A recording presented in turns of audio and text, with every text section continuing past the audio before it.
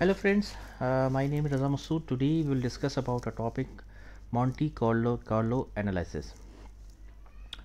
Friend, today we will discuss this topic with respect to project management, and we will see that with respect to project management, PMI or PMBOK project management body of knowledge, what is the importance of Monte Carlo analysis. So today we will discuss this topic in detail with respect to Monte Carlo analysis. Friend, let me tell you that I will try my level best to explain you the concept of Monte Carlo analysis in a very simple and easy to understand manner. I will try my level best that I will not go into nitty-gritties of project management. I just want to give you the concept of Monte Carlo, so that it can be very helpful for you in your either if you are a student and studying project management in any university, or you are planning to give exam of PMP.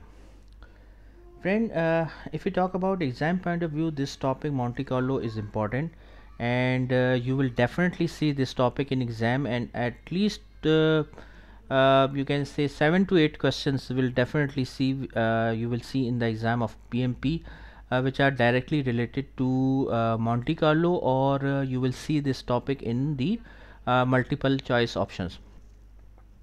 Here this is very important to understand, friend, that Monte Carlo, you don't need to calculate the simulation or calculation for Monte Carlo. You don't need it, because there are many softwares are available like Microsoft, etc., which gives you the simulation of Monte Carlo. So you don't need to worry about that how you will calculate the Monte Carlo. The important thing is that you have to understand the concept of Monte Carlo, that what is Monte Carlo, what is its importance, and why it is important to know about Monte Carlo, and how we can use this technique in our professional life. So friend, in the exam, remember one thing, that it will never ask you to calculate or simulate the Monte Carlo.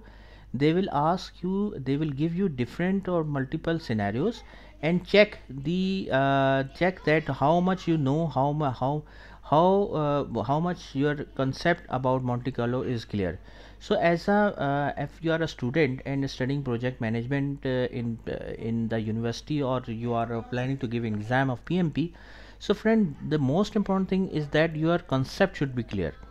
Remember one thing, that if we talk about PMP exam, it's a very tough exam, and in the exam they will give you multiple choice options which are very close to each other, and they will check your concept, they will give you scenario, and they will check how much clear, how much know you know about the Monte Carlo.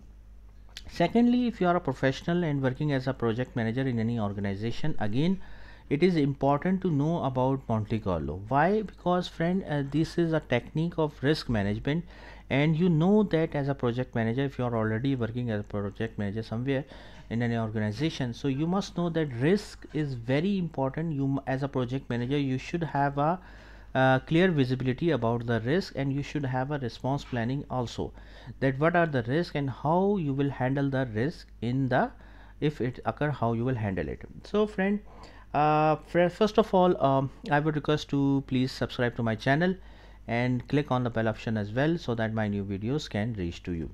So let's start Monte Carlo analysis. So let's discuss this technique in detail. What is Monte Carlo analysis?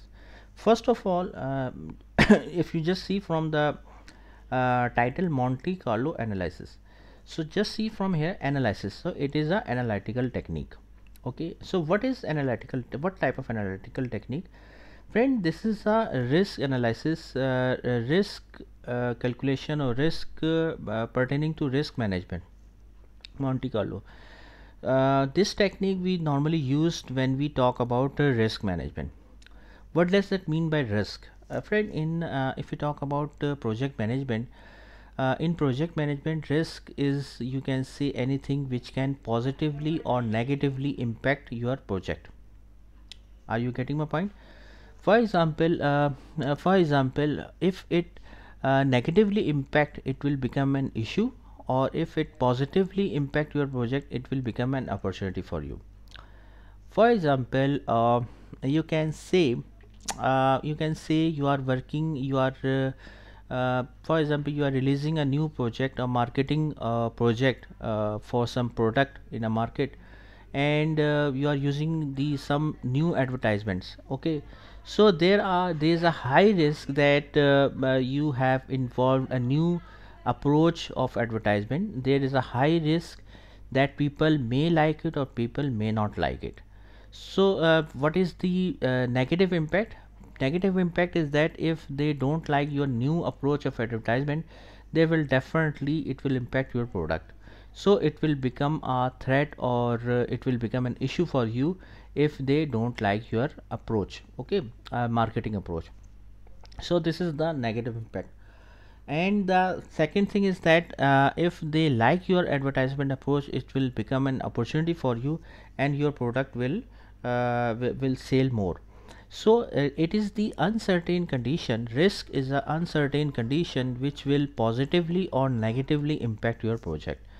If it negatively impact, it will become an issue. If it positively impact, it will become an opportunity for you. Okay, so remember one thing. What is risk? Risk is a uncertain condition about project which can positively or negatively impact your project. Positively impact, it will become an opportunity. Negatively impact, it will become an issue for you. Okay, now coming towards our main topic, Monte Carlo analysis. Friend, Monte Carlo analysis is a risk management technique. It means to be used to analyze the impact of risk on your project. For example, if this risk occur, how will it affect your schedule and the cost of the project? Monte Carlo give you a range of possible outcome and probabilities to allow you to consider the likelihood of different scenarios. Friend, basically it gives you a simple probability statistics, that how much chances are there if this scenario occurs. In different scenarios it will give you a probability and likelihood. So this is called the main concept of Monte Carlo. It is a technique which we use in risk analysis, and basically it give you some sort of simulation. You can use Microsoft and any other tool to calculate this Monte Carlo, but you don't need to consider the how to calculate. Basically you need to understand the concept. So basically it gives you different outcomes and probabilities in different scenarios. Okay, so this is called the concept of Monte Carlo. Let me give you a example here. For example, let's say you don't know how long your project will take. You have a rough estimate of the duration of each project task. Using this, you also come up with a best case scenario, optimistic, and the worst case scenario, pessimistic duration for each task. So if you use the Monte Carlo analysis here, it will tell you that 2% of chances of completing the project in 12 months. This is the optimistic approach. Then the 15% chances of completion within 13 months, 55% chances of completion within 14 months, 95% chances of completion within 15 months, and 100% chances of completion within 16 months. This is the pessimistic or worst case scenario.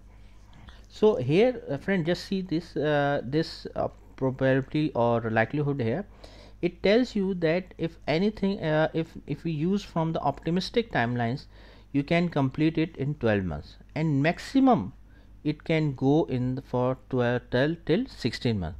So you can imagine, you can calculate that if everything goes well, an ideal condition, you can complete it in 12 months. And if everything worst case scenario, the possible worst case scenario, it will complete it in 16 months. So you can say if everything goes right, you will complete it in the 12 months, and if anything goes wrong and the worst to worst case scenario, you will complete it in the 16 months. So it gives you a range and likelihood or probability statistics to complete a project. So that is called the concept of Monte Carlo. Friend, the benefits of Monte Carlo analysis is that it provides early identification of how likely you are to meet project milestones and deadlines. It can be used to create a more realistic budget and schedule, predict the likelihood of a schedule and cost overrun, qualifies risk to assess impact better, provides objective data for decision making. So these are the very high level benefits, friend, are there. If you see just from here, friend, basically it tells you the probability and likelihood. If we just see from here, if you use the Monte Carlo analysis, it's giving you basically a range.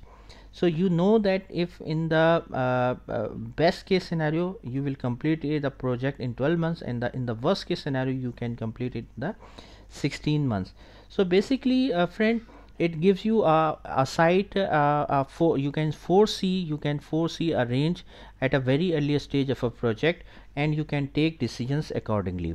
So remember one thing, friend, Monte Carlo is a risk analysis technique which we use it to calculate or to know about the likelihood and probability of the risk, and we use it to find out the scenario. If we have different scenarios, so we can find out different ranges, different probability and likelihood of the scenarios, and we can see the impact of risk if it occur.